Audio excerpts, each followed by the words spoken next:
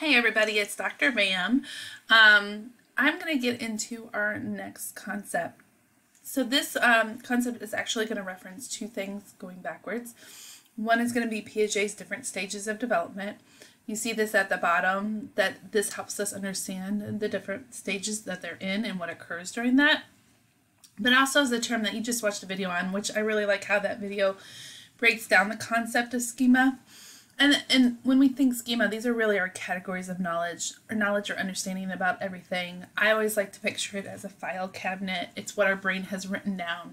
So a dog means these things, right? And we have a little bit of information, 4 legs, has a tail, barks, and that means it's a dog.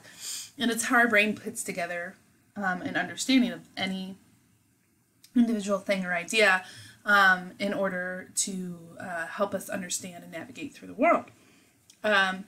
And so it's really our brain's efforts to help us understand how our world is and make comparisons and create new knowledge, according to Jean Piaget. And so Jean Piaget came up with these two concepts of assimilation and accommodation.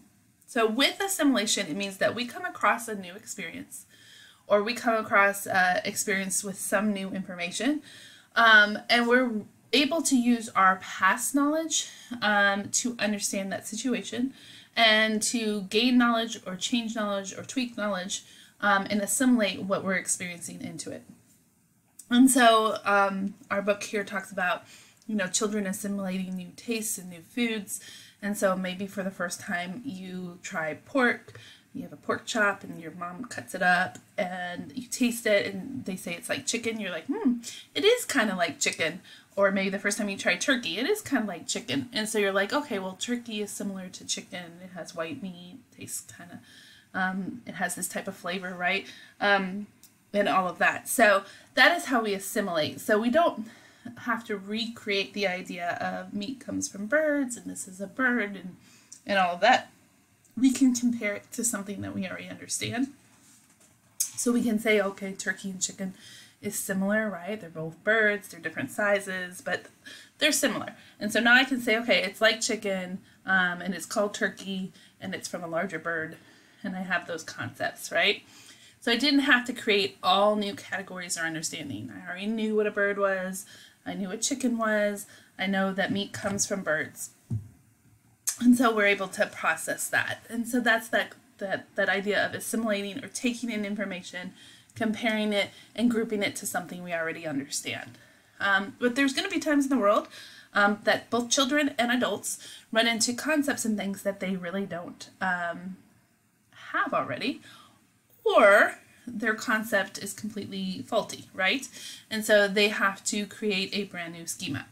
And so when we're saying a brand new schema, I mean, when we're talking sensory motor, early childhood, birth through 2, these kiddos are creating schemas left and right, right?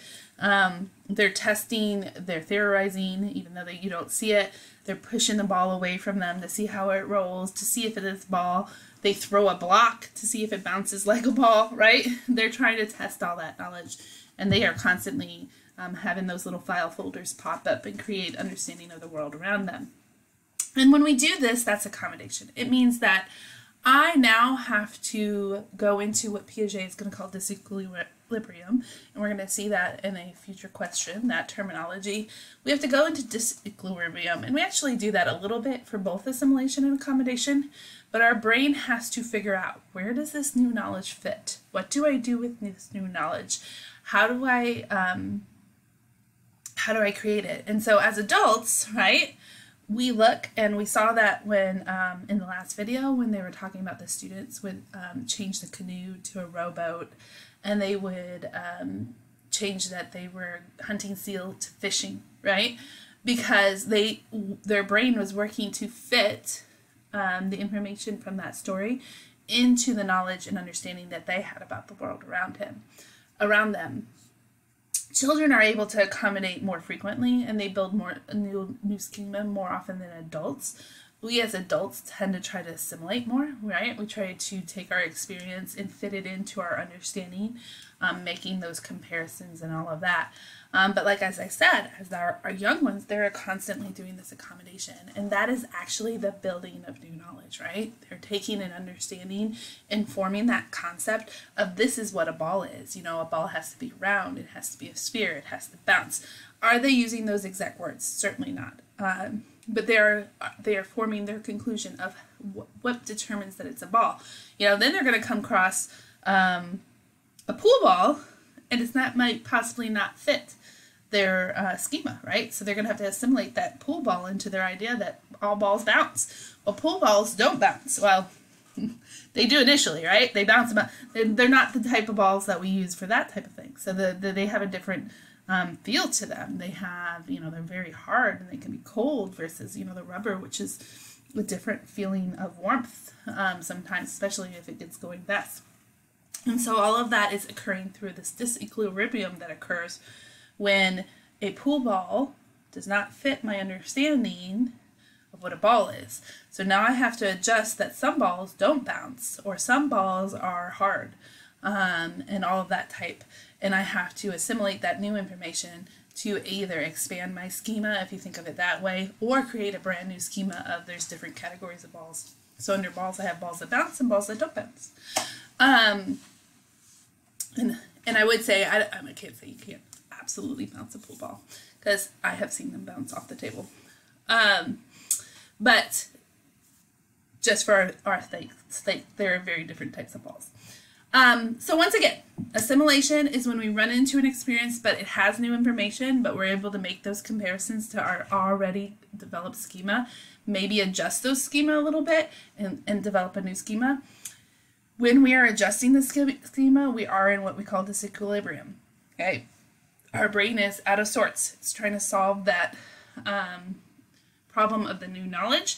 Once we have come to a conclusion, and it happens very quickly, obviously, then we are back into equilibrium. So we don't stay in that disequilibrium long. With accommodation, it's, hey, this new information doesn't fit anything that I have. I actually have to create a new schema, a new page of knowledge, right? A new concept for this idea.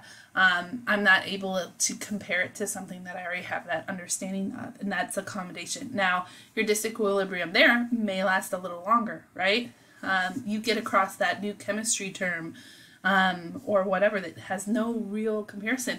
It's harder to learn and form that concept of it, because that disequilibrium, you might stay in there longer, and if it doesn't resolve with an understanding, you might be stuck a little longer in disequilibrium, or you may have that shift in the schema that's not quite right? You may make the comparison that doesn't quite match to it.